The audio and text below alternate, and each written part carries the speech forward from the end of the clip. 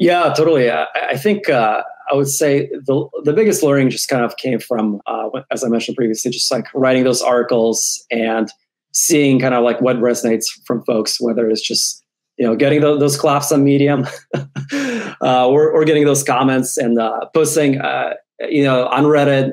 And that was definitely very brutal. They don't mess around there.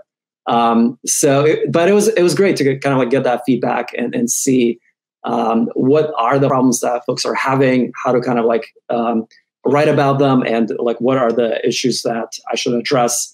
So I definitely kind of like learned a lot in terms of, I would say, the outline of the book from going through that process and just like getting the work out there. I think initially when I was thinking about this, I just had like this idea that maybe I'll write, maybe like 10 or 12 articles. And I think it ended up evolving to like 30 plus, just like covering all the different sides and the gamuts of that experience.